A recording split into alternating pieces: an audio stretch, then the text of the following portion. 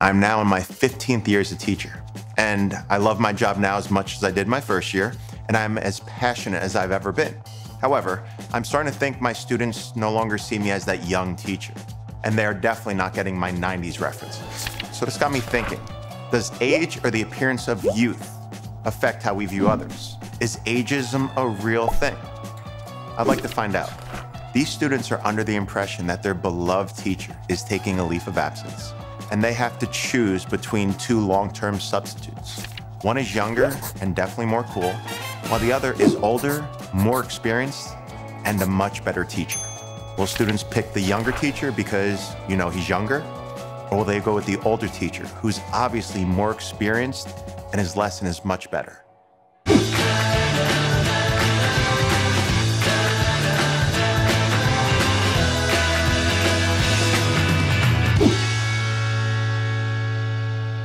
Mr. Paul, just give you a quick little background.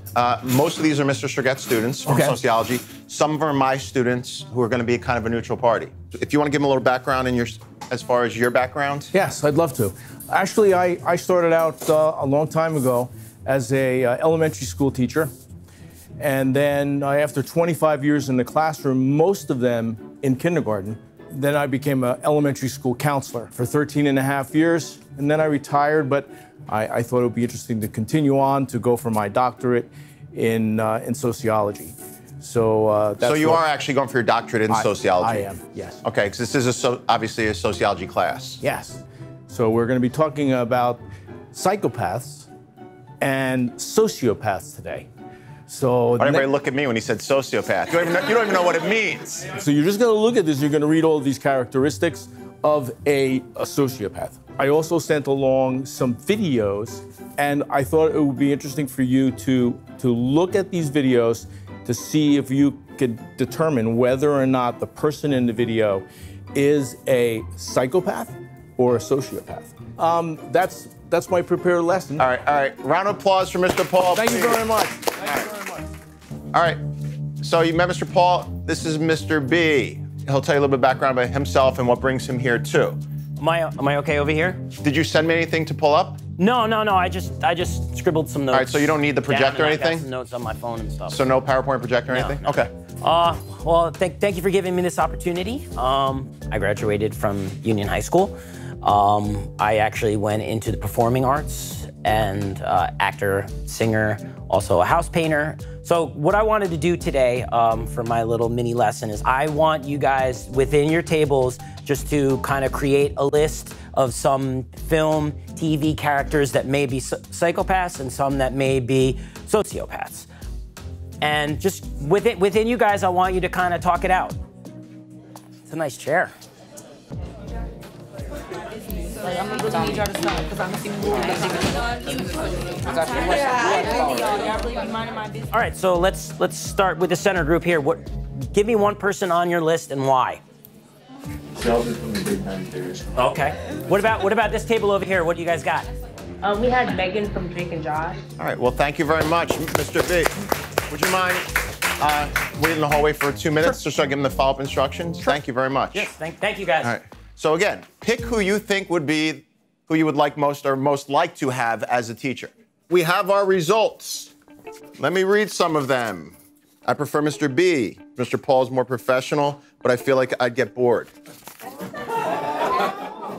Mr. B's young and more understanding. I prefer Mr. B because Mr. Paul looks like he may die at any moment. You wrote that. No, I'm only kidding. It doesn't say that. For a vote of 21 to 6, Mr. Serget's class will be taken over by Mr. B.